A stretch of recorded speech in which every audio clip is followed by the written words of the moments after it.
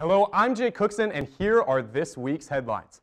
The New York Times released an article on Wednesday with evidence that the Trump campaign had made direct contact with Russia prior to the 2016 presidential election. Many involved with the campaign have claimed that the calls were strictly related to business or non-existent. However, tapes say otherwise, including quotes such as, "You hang up first. No, you hang up first." Speaking of the Oval Office, last week the White House accidentally lost the judicial branch page of their website.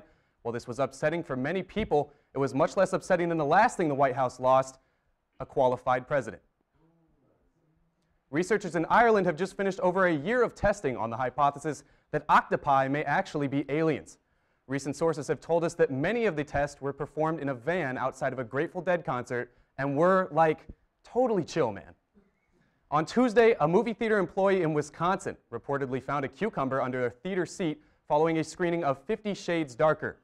This person is presumably much less confused than the supermarket employee who found a sex toy in the produce aisle. Jack in the Box will begin serving a new triple bacon butter jack hamburger. The announcement for the sandwich was made loudly through a bathroom door. A 75-year-old Texas resident survived a tornado after being lifted hundreds of feet in the air while inside of her bathtub.